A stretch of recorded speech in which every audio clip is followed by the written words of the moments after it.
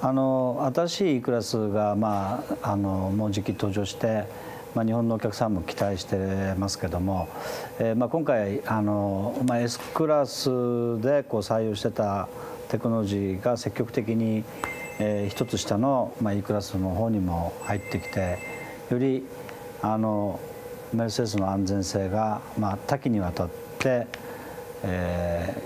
非常にリアルワールド、実際のマーケット、実際の事故におけるその効果、事故予防という効果に大きな期待が寄せられてますけども、まず一番キーテクノロジーになっているものはどういったものでしょうか。First of all, it's true. We take all the technology which is there in the S class into the E class, but we go one step further. So you'll get more in the E class than in the, so to say, current or old S class. And in two areas we made major improvements. One is the area of radar-based assistance systems, where we now have a technology that can apply full autonomous braking for collision mitigation. So that's a step ahead, what we call pre-safe brake stage 2. And the other area, and that's a totally new area, is the area of drowsiness detection, and that's what we call attention assist. That will be standard in the E class, and that's a step ahead too. So we're not only transferring technology from the S class into the E class, but we're taking it one step ahead. And there's a third area, and these are the camera-based functions. And in the E class, you'll have for the first time our adaptive headlight assist, and that's a camera-based function. That makes it world premiere in the E class. メルセデスは昔から事故調査をもとに、安全技術をさまざまな安全技術を開発してきたというふうに聞いてますけれども、特に90年代はインゴ・カリーナさんとはよくいろんなディスカッションをしてきたんですけども、この予防安全の世界における事故調査というのは具体的に今どのように進められているんでしょうか。Yeah, it's a very challenging area, but a very important one too. When I started, we initiated accident causation research. Our investigation team covers about 60 to 70 severe accidents involving Mercedes-Benz vehicles per year. And wherever possible, we try to identify causes that led to this particular accident. That requires that we talk to the driver, if he's still alive and is willing to answer us the questions. And we analyze the scene, we go to the scene and try to identify what were the main causal factors in this accident. That gives us a first idea, but these are only 60 or 70 cases per year. In addition to that, we use what we call GDAS, the German in-depth accident data analysis study. This is done in two regions of Germany and provides 1,000 accidents per year, where we also try to identify main causes for the accident. In addition, we use, of course, all available statistics elsewhere. So we try to get a wide range of methods to analyze accident causation. 最近の車は自動車の車載コンピューター、車載コンピューターというかエンジンマネジメントのコンピューターに走行データが入っているので、ぶつかった時にちょうど航空機の事故と同じようにですね、ぶつかる直前の車両データがあると思うんですけども、それを使うことはできないんでしょうか。No, and Mercedes-Benz does not have black boxes or event data recorders on our vehicles. We do not store data that could be used against the driver. That's our philosophy, and unless required, we will continue to do so. So event data recorders that other companies use are not suitable for analyzing accident causation, because they only give you a very, very small part of the big picture. They don't have sensors, for example, for the environment. So I don't have any information about the traffic situation. I only know what the driver did or did not do. And this is just not enough to make a clear analysis in terms of accident causation. 衝突安全は比較的インパクト、ぶつかった後の話なので、ある物理学の法則に準じて考察しやすいと思うんですけども、予防安全はそこに人間というものが絡むので非常に考察が難しいと思いますけども、しかも国によって交通環境が違いますし、乗員の年齢、あるいはその生態ですか、人間の体の特徴の違いですね。強い人弱い人、お年寄り若い人、もうそこにさまざまな人間というその複雑な要素が入りますので、特にその国の環境の違い、交通環境の違いによる予防安全の考察の難しさ、その難しさに対してメルセデスはどういうふうにチャレンジしてるんでしょうか。Active safety is especially challenging because it deals with human behavior, and there's a huge variance between different human beings. We deal with different environments, and that's one of the reasons we have a tech center in Japan, for example. We have a tech center in the US. So we study driver behavior under these market-specific environments too. And once we come up with an idea for new assistance systems, we test this idea first in the driving simulator and then in the real vehicle with a huge variety of persons. And typically we have samples of 100 up to 500 people. So we vary age, gender, driving experience, and then of course the region where the drivers come from. So once we launch a system, we have made sure that it suits all the needs of all the drivers worldwide.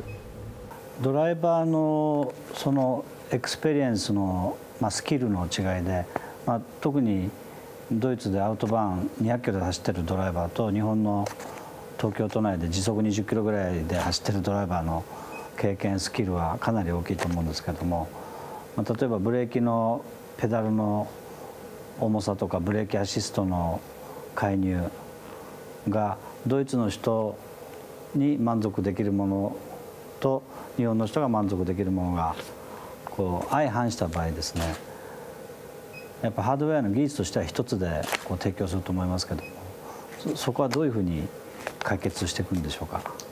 We can, because critical situations are very, very similar in Japan, in Europe, in the US. For different reasons, human beings end up in the same critical situations because they have similar deficiencies. For example, humans everywhere have a problem to identify the deceleration of a lead vehicle, whether it's a normal braking, a strong braking, emergency braking. That's very, very hard for the human eye to identify quickly. Radar sensors can do that very, very reliably and quickly. And they can help you, whether in Japan or in Europe, in a critical situation. They can provide information much faster than the human eye can. We make sure that the systems help all drivers who actually are in a critical situation. So the assistance is effective worldwide. Now there may be a difference when it comes to warning systems, because we don't want to annoy the drivers by giving warnings too early. So we have to make sure that the point by which the system triggers a warning is in the acceptable range worldwide. And that's why we do tests in the US, in Europe, and in Japan to identify that point in time where a warning is acceptable to all these drivers. 歩行者が絡むような事故を未然に防ぐ、予防するような技術を考えるときに、人間をディテクトするような技術に入っていくと思うんですけども、それはいわゆるITS みたいなIT 技術によって、例えば、これは日本の場合ですけども、日産自動車が実証実験しているのは、子どもたちにランドセルにチップをつけて、そのミリ波レーダー微弱電波で車の方が子どもを、見えない子どもの位置を存在を確認して事故を未然に防ぐようなことが、今日もデモンストレーションしてると思うんですけども、その日本では比較的自転車とか歩行者の事故が増えてるんですね。ですからそこに対する関心というのは非常に高いんですけども、こういった問題に関して、これから世界の人口が増える中でおそらく 50% ぐらいの人がメガシティに住むだろうと言われてますから、この歩行者事故が次のイシューになるのかなと思うんですけども、そこに対して何かビジョンというか技術のロードマップみたいなものをお持ちでしたらお聞かせください。We take this area very seriously. We know that way too many people and children die because they are hit by vehicles. We have already technology that helps.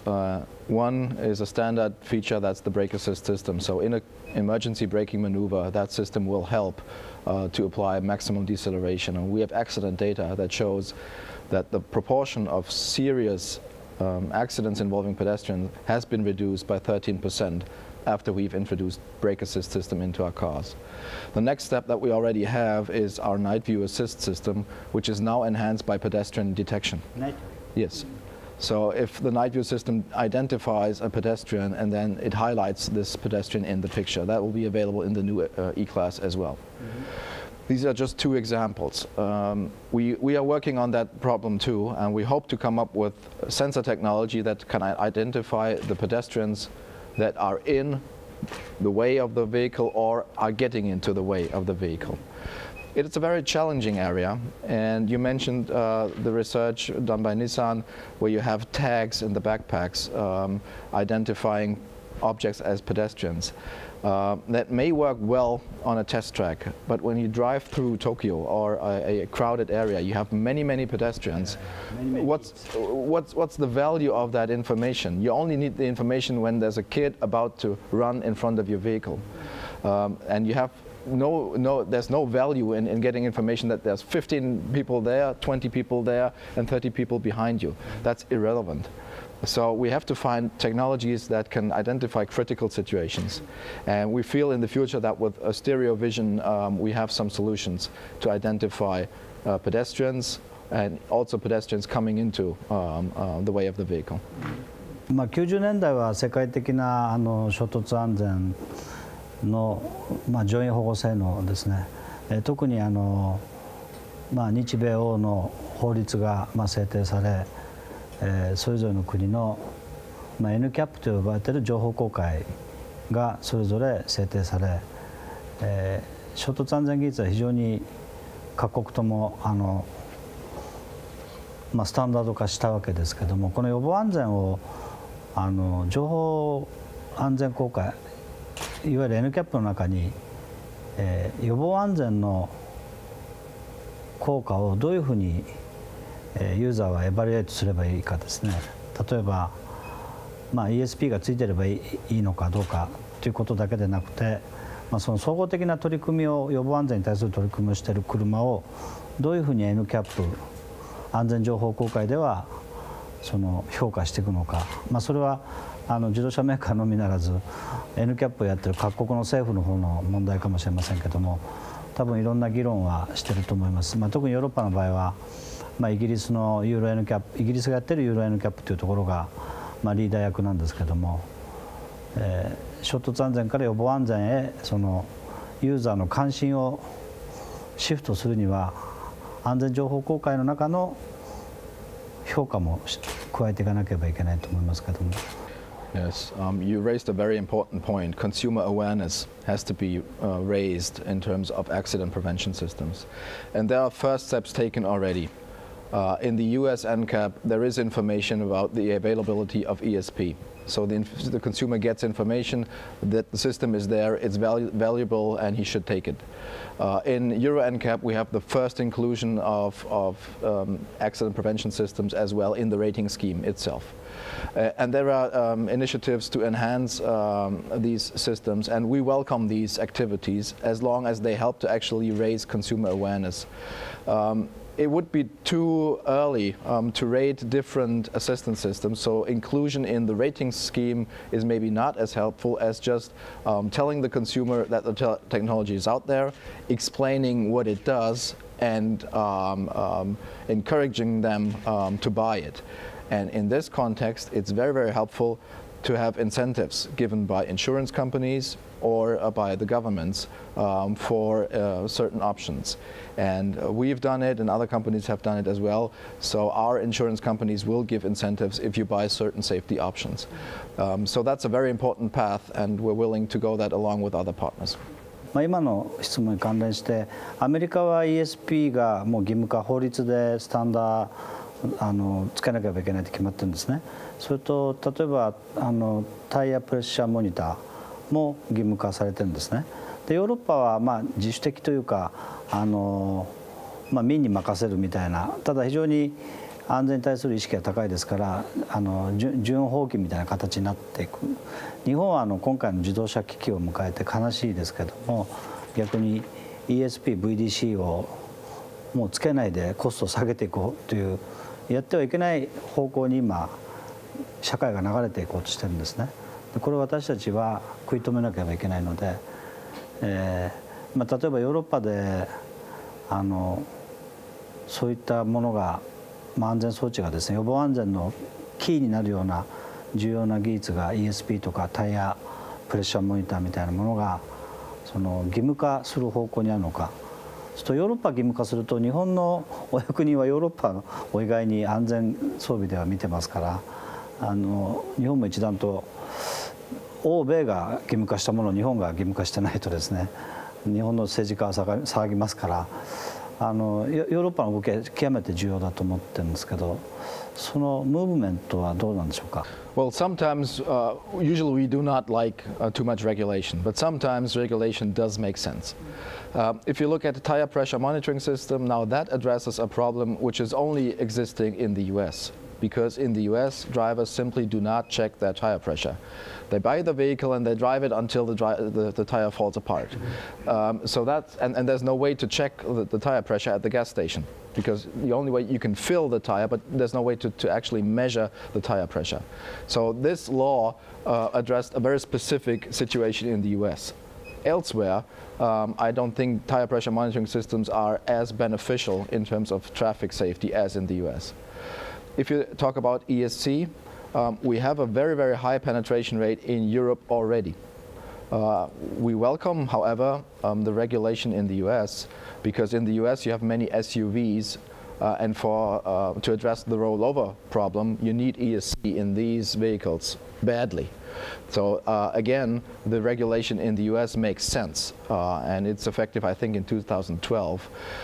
I assume Europe will follow.